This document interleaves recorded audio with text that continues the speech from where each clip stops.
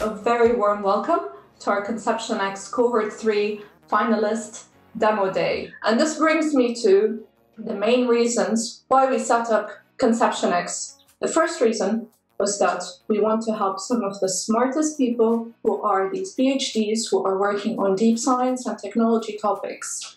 The second reason why we set up Conception X is because the world has some really big problems. The third reason why we set up Conception X is about the role of universities and what it means to do a PhD. And now today, I can say that Conception X works. Technologies are not deterministic, can yield to the directions, the frameworks, the values that we want to apply to them. That means that as scientists and as technologists, you're not making neutral decisions when you're sitting in your labs and you're bringing your products to market. Each of those decisions has got some societal consequence.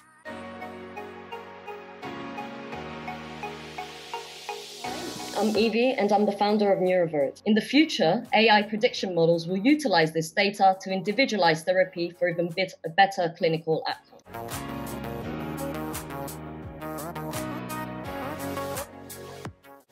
And we can do this with no additional investments on hardware, as we tap the existing IoT infrastructure in buildings and pre-equipped heating and cooling systems.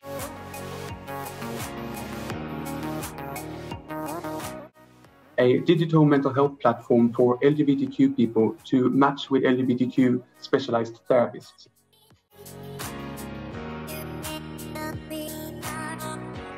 The last 2 years have seen a step change in the performance of natural language models.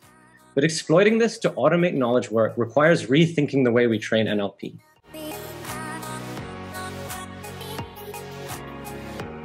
Conception X isn't like McDonald's for startups. It's not simple ingredients and it's not instant results. It doesn't just happen in a short period of time.